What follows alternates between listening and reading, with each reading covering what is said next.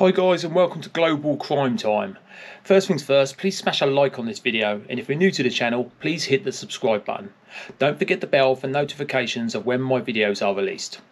I'm going to start this video with a warning. We will be talking about murder, dismemberment and cannibalism. So if you have a sensitive nature, then this most certainly isn't going to be the video for you, and you may want to switch off.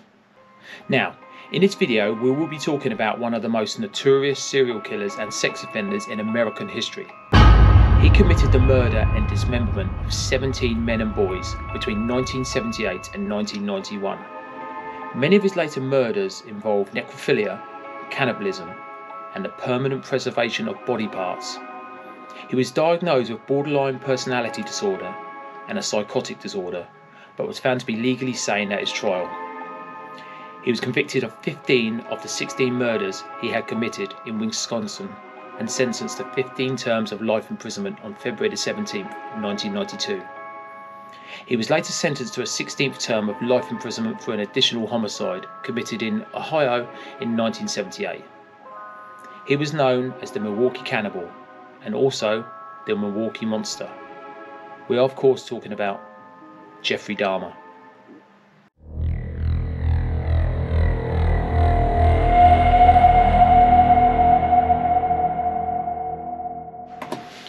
Jeffery Lionel Dahmer was born in May 21, 1960 in Milwaukee, Wisconsin, the first of two sons of Joyce Annette and Lionel Herbert Dahmer. Due to various reasons, neither parent devoted much time to their son, who later recollected that from an early age he felt unsure of the solidity of the family, recalling extreme tension and numerous arguments between his parents during his early years. Dahmer had been an energetic and happy child, but became notably subdued after double hernia surgery shortly before his 4th birthday. At elementary school, Dahmer was regarded as quiet and timid. One teacher later recollected she detected early signs of abandonment. Nevertheless, in grade school, Dahmer did have a small number of friends. In October 1966, the family moved to Doylestown, Ohio. When Joyce gave birth in December, Jeffrey was allowed to choose the name of his new baby brother. He chose the name David. From an early age, Dahmer had a fascination with dead animals. In 1968, the family moved to Bath Township, Summit County, Ohio. The home stood in 1.5 acres of woodland. Dahmer began collecting large insects and dragonflies and moths and the skeletons of small animals such as chipmunks and squirrels. 2 years later, during a chicken dinner, Dahmer asked Lionel what would happen if the chicken bones were placed in bleach. Lionel, pleased by what he believed to be his son's scientific curiosity, demonstrated how to safely bleach and preserve animal bones. Dahmer incorporated these preserving techniques into his bone collecting and also began collecting dead animals, including roadkill, which he would dissect and bury beside the hut. The same year, Lionel taught his son how to preserve animal bones.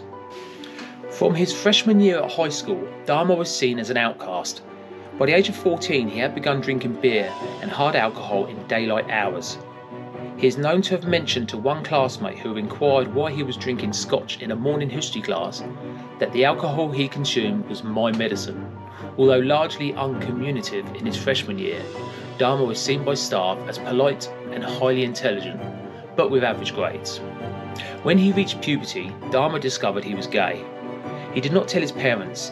In his early teens, he had a brief relationship with another teenage boy, although they never had intercourse. When he was about 16, Dahmer conceived a fantasy of rendering unconscious a particular male jogger he found attractive, and then making sexual use of his body. On one occasion, Dahmer concealed himself in bushes with a baseball bat in waiting for this man. However, he did not pass by on that particular day. Dahmer later said this was his first attempt to attack someone. By 1977, Dahmer's grades had declined. His parents hired a private tutor with limited success. The same year, in an attempt to save their marriage, his parents attended counselling sessions. They continued to quarrel frequently. When Lionel discovered Joyce had engaged in a brief affair in September 1977, they both decided to divorce, telling their sons they wished to do so amicably. Dahmer committed his first murder in 1978, 3 weeks after his graduation. On June 18th, Dahmer picked up a hitchhiker named Stephen Mark Hicks, who was almost 19 years old. Dahmer lured the youth into his house. Hicks, who had been hitchhiking to a rock concert at Ohio, agreed to accompany Dahmer to his house upon the promise of a few beers.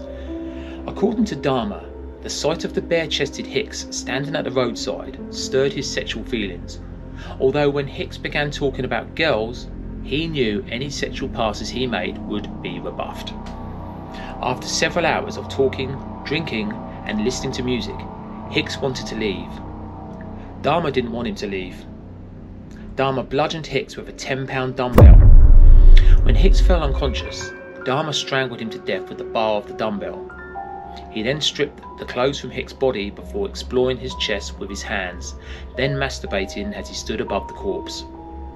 The following day, Dahmer dissected Hicks' body. He later buried the remains in a shallow grave in his backyard before several weeks later unearthing the remains and paring the flesh from the bones. He dissolved the flesh in acid before flushing the solution down the toilet. He crushed the bones with a sledgehammer and scattered them in the woodlands behind the family home. In January 1979, on his father's urging, Dahmer enlisted in the United States Army, where he trained as a medical specialist at Fort Sam Houston in San Antonio, Texas. On July 13, 1979, he was deployed to West Germany, where he served as a combat medic in the 2nd Battalion, 68th Armoured Regiment, 8th Infantry Division. Owing to Dahmer's alcohol abuse, his performance deteriorated, and in March 1981 he was deemed unsuitable for military service and was later discharged from the army. He received an honourable discharge, as his superiors did not believe that any problems Dahmer had in the army would be applicable to civilian life. After his return to Ohio, Dahmer initially resided with his father and stepmother. He continued to drink heavily. Dahmer was arrested for drunk and disorderly conduct, for which he was fined $60 and given a suspended 10-day jail sentence. Dahmer's father tried unsuccessfully to wean his son off alcohol. In December 1981, he and Dahmer's stepmother sent him to live with his grandmother in Wisconsin. Dahmer's grandmother was the only family member to whom he displayed any affection. They hoped that her influence, plus the change of scenery, might persuade Dahmer to quit drinking, find a job, and live responsibly. This new influence in his life initially brought results, and in early 1982, Dahmer found employment at the Milwaukee Blood Plasma Center. He held this job for a total of 10 months before being laid off. In January 1985, Dahmer was propositioned by another man while sitting reading in the public library. Although Dahmer did not respond to this proposition, the incident stirred in his mind the fantasies of control and dominance he had developed as a teenager, and he began to familiarise himself in Milwaukee's gay bars, gay bathhouses, and bookstores. By late 1985, Dahmer had begun to regularly attend the bathhouses, which he later described as being relaxing places. But during his sexual encounters, he became frustrated at his partners moving during the act. In June 1986, he administered sleeping pills to his partners, giving them liquor laced with the sedatives. He then waited for his partner to fall asleep before performing various sexual acts. After approximately 12 or so such incidents, the bathhouse's administration revoked Dahmer's membership, and he began to use hotel rooms to continue this practice. Dahmer read a report in a newspaper regarding the upcoming funeral of an 18-year-old male. He conceived the idea of stealing the freshly interred corpse and taking it home. According to Dahmer, he attempted to dig up the coffin from the ground, but found the soil too hard and abandoned the plan. On November 20th, 1987, Dahmer, at the time residing with his grandmother, met a 25-year-old man named Stephen Tuomi at a bar and persuaded him to return to the Ambassador Hotel in Milwaukee, where Dahmer had rented a room. According to Dahmer, he had no intention of murdering Tuomi, but rather intended to simply drug him and lie beside him as he explored his body. The following morning, however, Dahmer awoke to find Tuomi lying beneath him on the bed, his chest crushed in and black and blue with bruises. Blood was also seeping from the corner of his mouth, and Dahmer's fists and one forearm were extensively bruised. Dahmer stated he had no memory of having killed Tuomi. To dispose of Tuomi's body, Dahmer purchased a large suitcase in which he transported the body to his grandmother's residence. 1 week later, he severed the head, arms and legs, then filleted the bones from the body before cutting the flesh into pieces small enough to handle. Dahmer then placed the flesh inside garbage bags. He wrapped the bones inside a sheet and pounded them into splinters with a sledgehammer. The entire dismemberment process took Dahmer approximately 2 hours to complete, and he disposed of all the remains, excluding the severed head, in the trash. For a total of 2 weeks following Tuomi's murder, Dahmer retained the victim's head. After 2 weeks, Dahmer boiled the head in an effort to retain the skull, which he then used as stimulus for masturbation. Eventually, the skull was rendered too brittle by its bleaching process, so Dahmer pulverized and disposed of it. Following the murder of Tuomi, Dahmer began to actively seek victims, most of whom he encountered in gay bars, and he typically lured them to his grandmother's house. He would drug his victim before or shortly after engaging in sexual activity with them. Once he had rendered his victim unconscious with sleeping pills, he had killed them by strangulation. Dahmer encountered a 14-year-old Native American male prostitute named James Doxtator. Dahmer lured the youth to his home with the offer of $50 to pose for nude photos. At Dahmer's residence, the pair engaged in sexual activity before Dahmer drugged Doxtator and strangled him on the floor of the cellar. Dahmer left the body in the cellar for 1 week before dismembering. He placed all of Doxtator's remains, excluding the skull, in the trash. The skull was boiled and cleansed in bleach before Dahmer noted it had been rendered too brittle by this process. He pulverized the skull 2 weeks later. On March 24, 1988, Dahmer met a 22-year-old bisexual man named Richard Guerrero outside a gay bar called the Phoenix. Dahmer lured Guerrero to his grandmother's residence, although the incentive on this occasion was $50 to simply spend the remainder of the night with him. He then drugged Guerrero with sleeping pills and strangled him with a leather strap, with Dahmer then performing oral sex upon the corpse. Dahmer dismembered Guerrero's body within 24 hours of murdering him, again disposing of the remains in the trash and retaining the skull before pulverizing it several months later. On April the 23rd, Dahmer lured another young man to his house. However, after giving the victim a drugged coffee, both he and the intended victim heard Dahmer's grandmother call, "Is that you, Jeff?"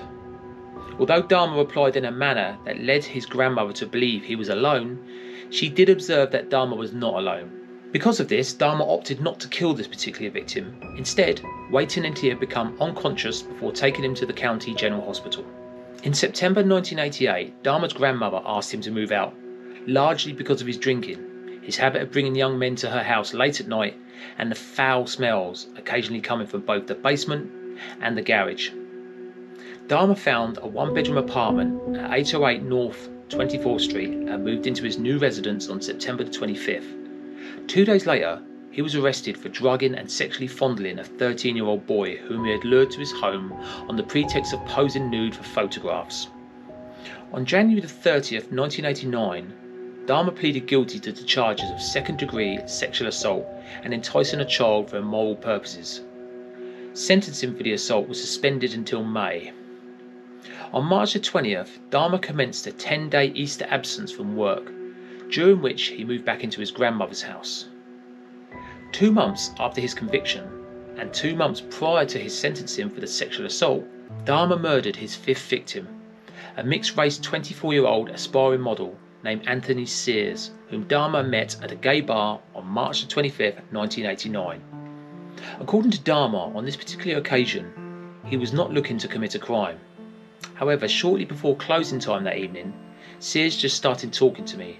Dahmer lured Sears to his grandmother's home, where the pair engaged in oral sex, before Dahmer drugged and strangled Sears.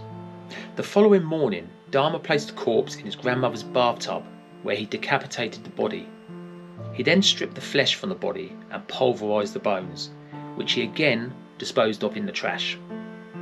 According to Dahmer, he found Sears exceptionally attractive, and Sears was the first victim from whom he permanently retained any body parts.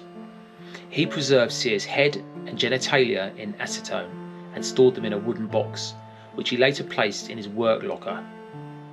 When he moved to a new address the following year, he took the remains there. On May 23, 1989, Dahmer was sentenced to 5 years probation and 1 year in House of Correction with work release permitting in order that he be able to keep his job. He was also required to register as a sex offender. 2 months before his scheduled release from the work camp, on release, Dahmer temporarily moved back to his grandmother's home before in May 1990 moving into the Oxford Apartments located on North 25th Street in Milwaukee. Dahmer moved into apartment 213 in May 1990 and would murder 12 of his victims at this location. Within 1 week of his moving into his new apartment, Dahmer had killed his 6th victim, Raymond Smith. Smith was a 32-year-old male prostitute whom Dahmer lured to apartment 213 with the promise of $50 for sex. Inside the apartment, he gave Smith a drink laced with 7 sleeping pills, then strangled him. The following day, Dahmer purchased a Polaroid camera from which he took several pictures of Smith's body in suggestive positions before dismembering him in the bathroom. He boiled the legs, arms and pelvis in a steel kettle, which allowed him to then rinse the bones in a sink. Dahmer dissolved the remainder of Smith's skeleton, excluding the skull, in a container filled with acid. He later spray painted Smith's skull, which he placed alongside the skull of Sears. Approximately 1 week after the murder of Smith, on or about May 27th, Dahmer lured another young man to his apartment. On this occasion, however, Dahmer himself accidentally consumed a drink laden with sedatives intended for consumption by his guest. When he awoke the following day, he discovered his intended victim had stolen several items of his clothing, $300 and a watch. In June 1990, Dahmer lured a 27-year-old acquaintance named Edward Smith to his apartment. He drugged and strangled Smith. Dahmer placed Smith's skeleton in his freezer for several months in the hope it would not retain moisture. Freezing the skeleton did not remove moisture, and the skeleton of this victim would be acidified several months later. Dahmer accidentally destroyed the skull when he placed it in the oven to dry, a process that caused the skull to explode. Less than 3 months after the murder of Smith, Dahmer encountered a 22-year-old named Ernest Milley.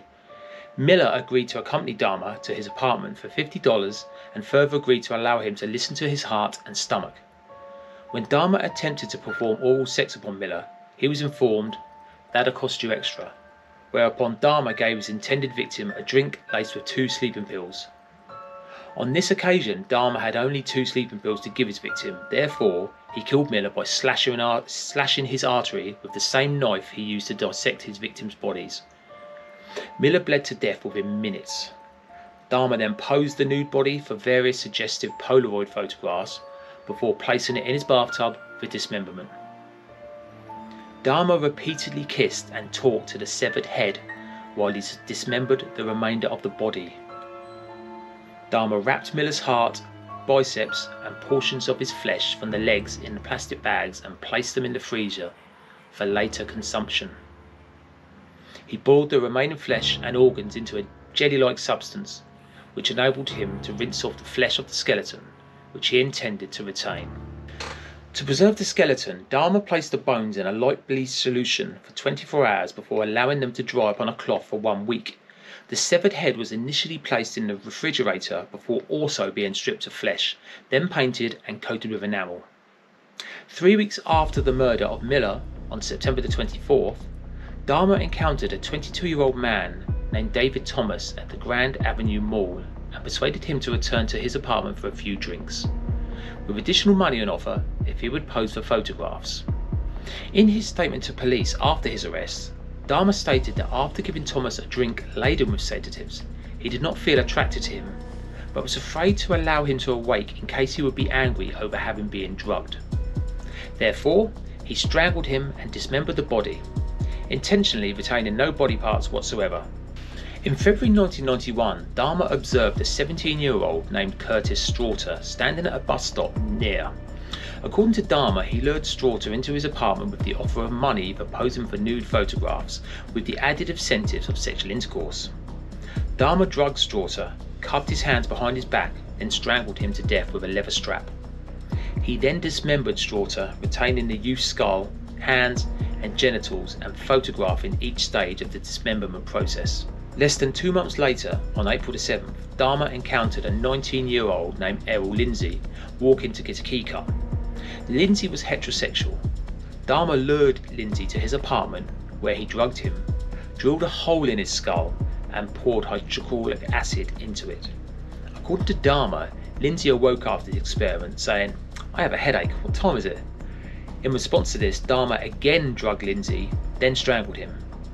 He decapitated Lindsay and retained his skull.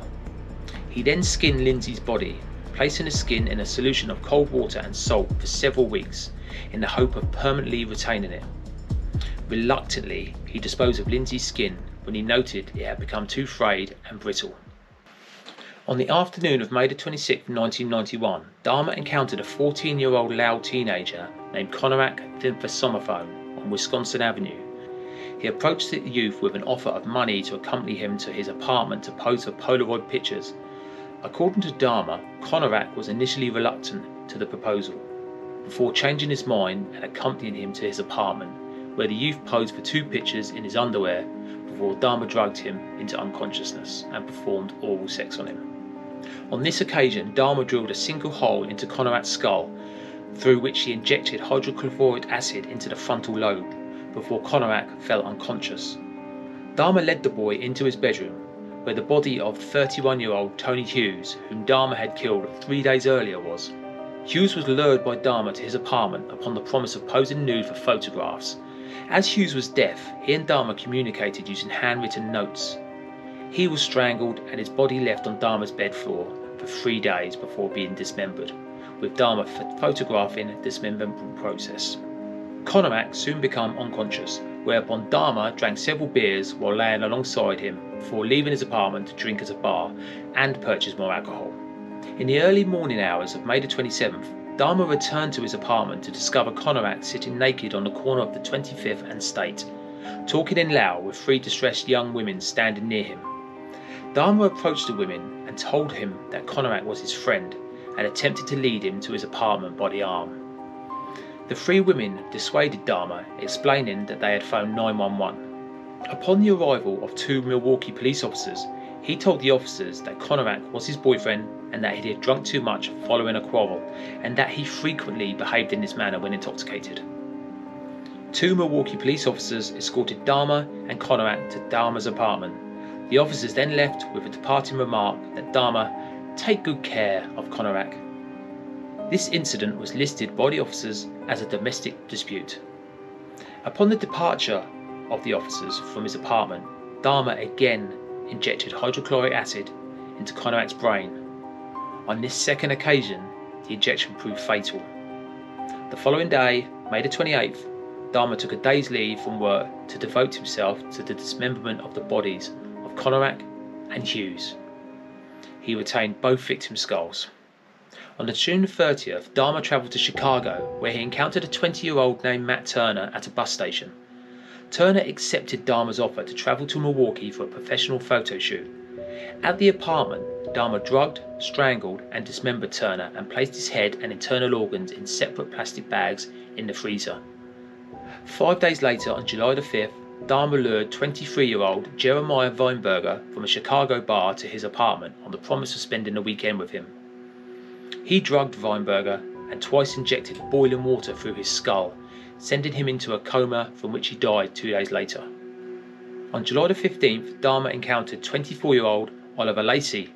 Lacey agreed to Dahmer's offer of posing nude for photographs and accompanied him to his apartment, where the pair engaged in tentative sexual activity before Dahmer drugged Lacey. On this occasion, Dahmer intended to prolong the time he spent with Lacey while alive. After unsuccessfully attempting to render Lacey unconscious with chloroform, he phoned his workplace to request a day's absence. This was granted, although the next day he was suspended. After strangling Lacey, Dahmer had sex with the corpse before dismembering him. He placed Lacey's head and heart in the refrigerator and his skeleton in the freezer. 4 days later, on July the 19th, Dahmer received word that he was fired. Upon receipt of this news, Dahmer lured 25-year-old Joseph Brandhoff to his apartment. Brandhoff was strangled and left lying on Dahmer's bed covered with a sheet for 2 days. Dahmer removed these sheets to find the head covered in maggots.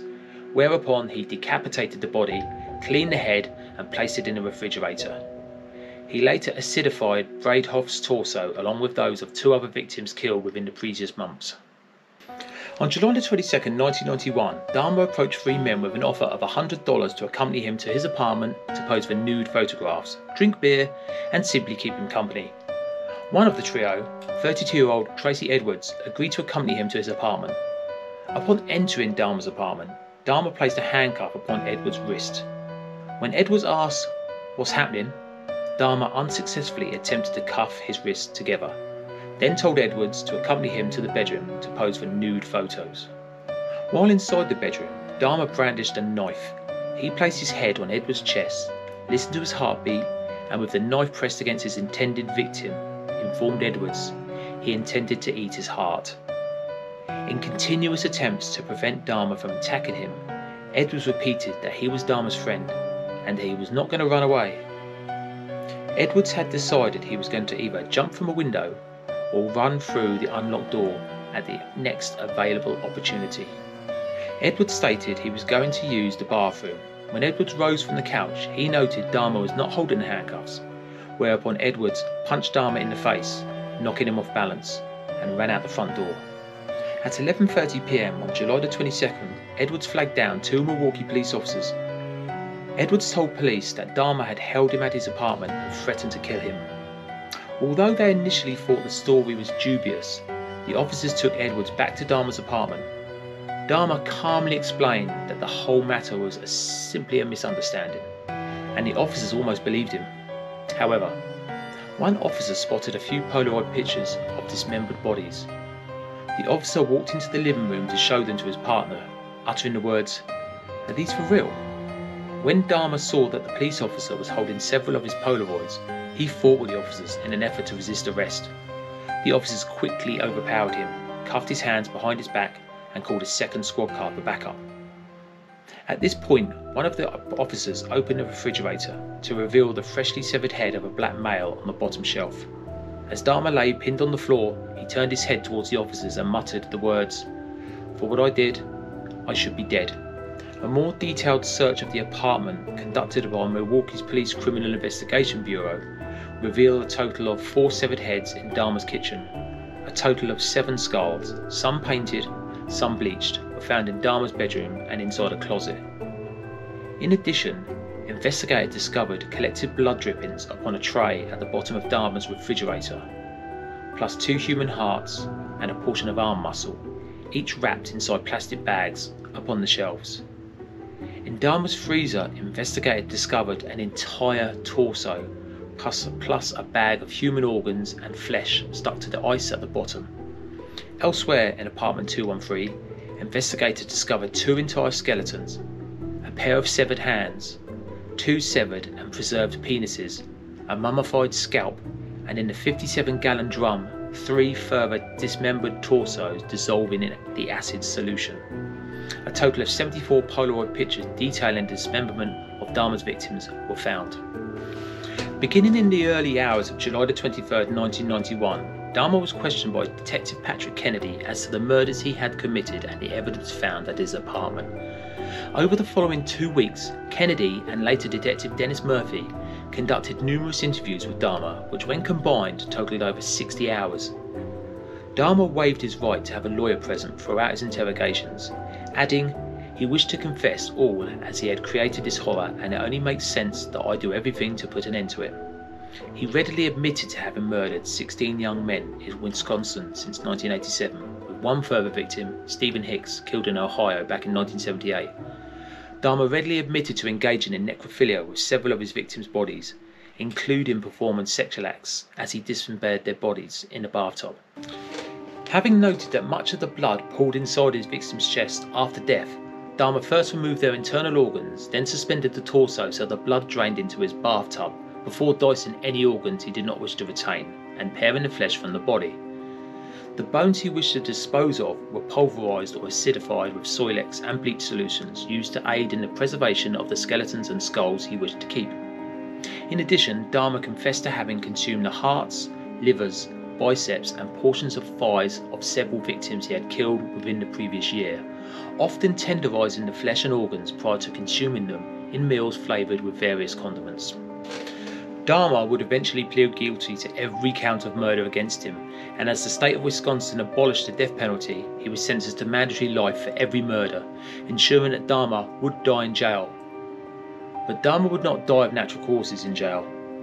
On July 3, 1994, a fellow inmate, Osvaldo Dorothy, attempted to slash Dahmer's throat with a razor embedded in a toothbrush as Dahmer sat in the prison chapel after the weekly church service was concluded. Dahmer received superficial wounds and was not seriously hurt in this incident. On the morning of November 28, 1994, Dahmer left his cell to conduct his assigned work detail, accompanying him with two fellow inmates, Jesse Anderson and Christopher Scraver. The trio were left unsupervised in the showers of the prison gym for approximately 20 minutes. At approximately 8:10 a.m, Dahmer was discovered on the floor of the bathrooms of the gym suffering from extreme head wounds. He had been severely bludgeoned about the head and face with a 20-inch metal bar. His head had also been repeatedly struck against the wall in the assault. Although Dahmer was still alive and was rushed to a nearby hospital, he was pronounced dead 1 hour later. Anderson had also been beaten with the same instrument and died 2 days later from his wounds. Upon learning of his death, Dahmer's mother, Joyce, responded angrily to the media. "Now is everybody happy? Now that he's bludgeoned to death, is that good enough for everyone?" The response of the families of Dahmer's victims was mixed, although it appears most were pleased with his death. The district attorney who prosecuted Dahmer cautioned against turning Scraver into a folk hero, noting that Dahmer's death was still a murder. On May 15, 1995, Scraver was sentenced to 2 additional terms of life imprisonment for the murders of Dahmer and Anderson. Dahmer had stated in his will that he wished for no services to be conducted and that he wished to be cremated. In September 1995, Dahmer's body was cremated and his ashes divided between his parents.